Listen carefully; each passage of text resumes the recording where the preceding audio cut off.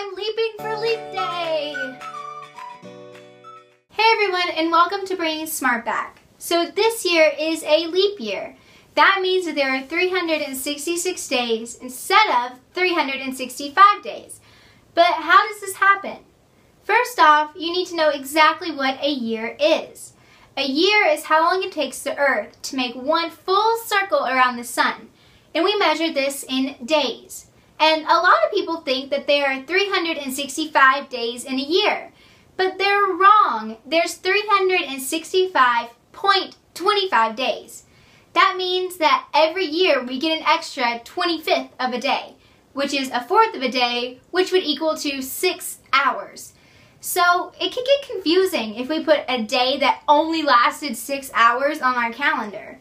Like, what do you do during those 6 hours? Do you sleep? Do you eat? Do you do your schoolwork? Do you play video games? It's way too confusing. So they just kind of leave it off the calendar. But it'd have a huge problem if we left it off the calendar forever. Because we have this thing called seasons. We have spring, summer, winter, and fall.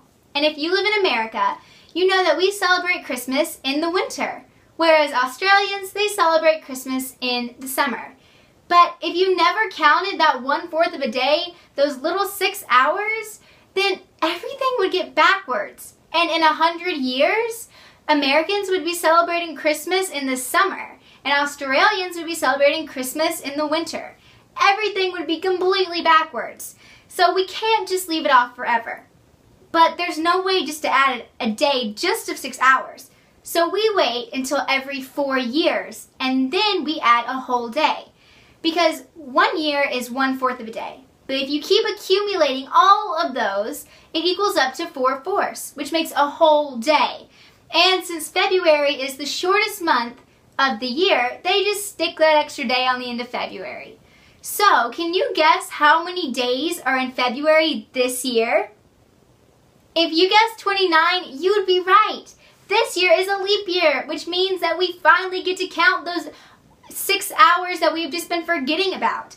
This is amazing. And this only comes once every 4 years. You know what's funny is some people are born on a leap day. That means they're born on February 29th. That means that they only get to celebrate their actual birth date every 4 years.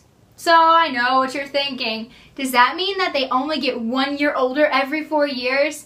No, most leap people decide to celebrate their birthday on the 28th. Since this year we get a whole extra day, I challenge you to do something awesome with your day. I mean, it only comes once every 4 years. That means that if you're 8 years old, you won't get another leap year until you're 12. So it's a really big deal. So make the most of your leap day. Also, I have a question for you. Were you born in a leap year? I was born in the year 2000, which was a leap year.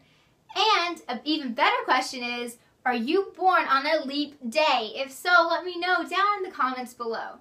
I hope you guys have a great time the next 2 weeks. Don't forget to celebrate your leap day. Also, if you would like worksheets, links, and more about the leap day, you can visit www.bringingsmartback.com under Lesson Plan 20. Also, you can follow Bringing Smart Back on Instagram and Facebook and Twitter. And just another reminder, Bringing Smart Back only posts on the 2nd and 4th Wednesday of every month. I hope everyone has an awesome leap day, and I will see you later. Bye!